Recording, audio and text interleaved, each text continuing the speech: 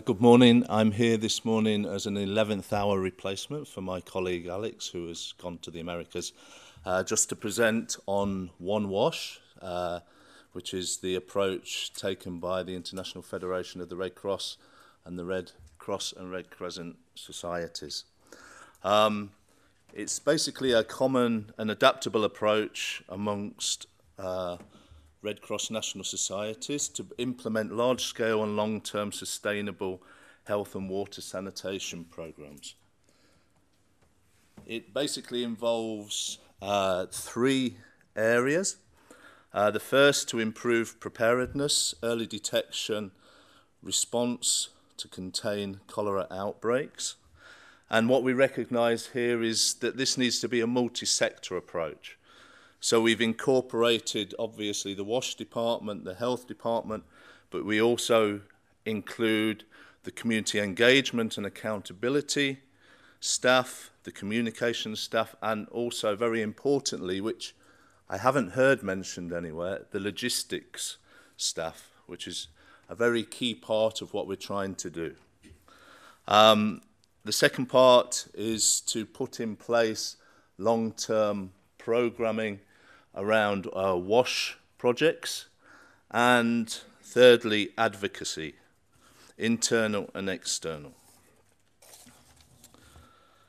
What we wanted to do at the outset is to recognise what the comparative advantage of the Red Cross is, the Red Cross Red Crescent is.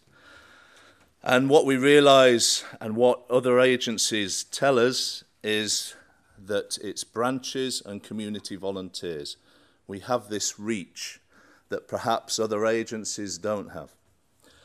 And it's also this sense of permanence as well, that we don't move on. The branches are there, they remain there, and the community volunteers remain there. It's not sort of program-led or anything.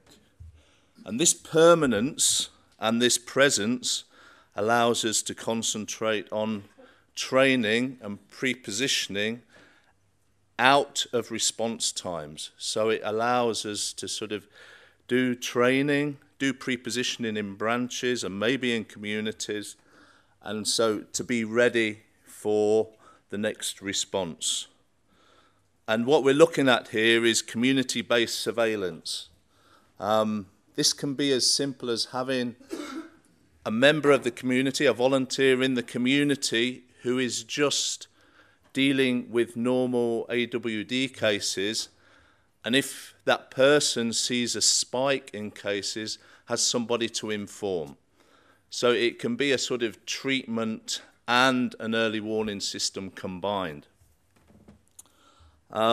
It's community level treatment or rehydration treatment, and it's work around sort of household water treatment, hygiene and health promotion. The good thing is that that can be ongoing. It's not just there when the response happens. We can do this, you know, in monthly workshops and things in the communities.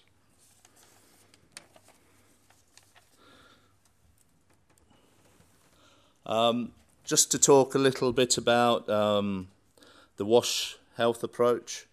So this combines preparedness and prepositioning with long-term water, sanitation, hygiene programs. And this permanence, again, as I was saying, means that we can work on the health and hygiene behaviours, which is perhaps the weakness where we have responses.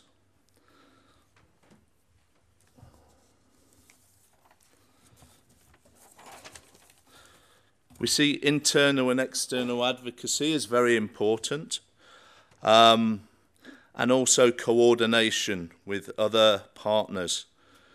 What we recognise is that often coordination can happen at a global level, and it might even happen at a regional level, but how that translates into in-country level isn't always very clear. And so what we've done recently in December, we had a coordination meeting in East and Southern Africa, which a number of agencies attended, to try and identify key areas where we can work together, we can combine, where we recognise each other's strengths and work to those strengths. Rather than wanting to do everything, we recognise where our area of competence is and work on that area with the support of other agencies. So let me just update you a little. We've been working with, we've been in consultation with our Red Cross societies. We've now find that we're working in 20 high-risk countries and are talking with UNICEF on collaborations in those countries. The first phase of One Wash is basically 4 to 5 years, and we'll target 5.5 million people.